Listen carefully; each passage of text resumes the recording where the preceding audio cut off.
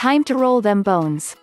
Getting your hands on a PS5 or Xbox Series 10 remains a crapshoot even now, a good long while after pre-orders first opened, but restocks are starting to come more regularly, and resale prices are at least coming down off of their astronomical December highs.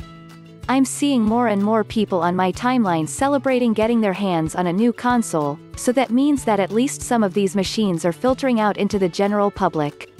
And there's a restock coming to GameStop today, January 21st. Here's what you need to know. GameStop's Twitter account posted that it will have availability on PS5, Xbox Series 10 and Switch sometime today at its website, though we don't have an exact time. Retailers do this pretty frequently to avoid swamping websites and possibly to gain a slight edge on resellers, but that unfortunately means you need to pay extra close attention if you want to get one. One place the announcement will definitely come through is on the GameStop Twitter account, posted below. Somewhat paradoxically, I find that these official Twitter accounts are not always the first places to post availability, however, for various reasons. I'd recommend going with Wario64 or PS5 in stock alerts, both of which move incredibly quickly at times when stock is available.